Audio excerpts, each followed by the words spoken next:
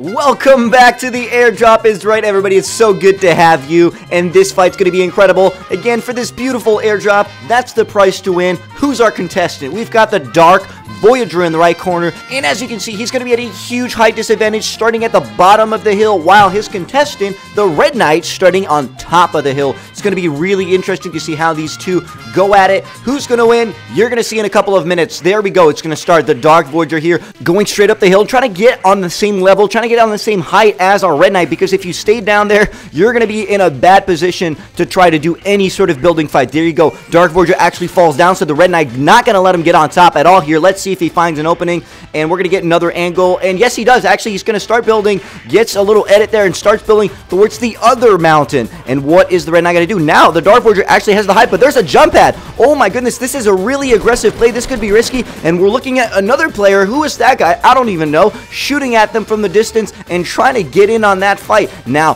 the Red Knight's still on top. Dark Voyager keeps falling down. Actually, do believe he took over 80 fall damage. Oh, again, they get really close here. Again, any headshot with a shotgun could be lethal, so all of these guys have to be careful. An edit there. That's a risky one. Actually going to take 80 damage. There you go. This was a really risky move by the Dark Voyager, but still alive. Probably around 40 HP if my calculations are correct. He is not in a good position. The Red Knight's been dominating this fight so far. She did start at the top of the hill, and there's another jump pad. 2 jump pads used in the same fight, and this is really bad. He could get headshotted at any given moment here. We talk about 40 HP. There's actually a few shots coming in from the Dark Voyager, and as you can see, the zone is going to start moving towards them. It's going to come at play in this fight, and there you go. The Dark Voyager shooting, actually making the Red Knight fall down. This is a good strategy. He actually has some momentum. This is one of the last circles. It's doing a lot of damage to that Red Knight. She's got to be careful. She's got to get back on top. Actually going to fall down, and this could be it. There it is.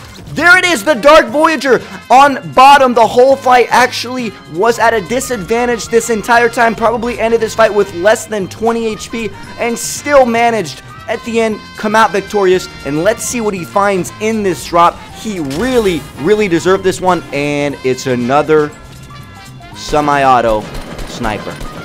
I don't think our Dark Voyager here is too happy about his prize, and you know what? You get what you can, and oh, what is he doing? This is a complete turn of events. He's actually going to go in the zone and die. This means the third player gets the victory royale.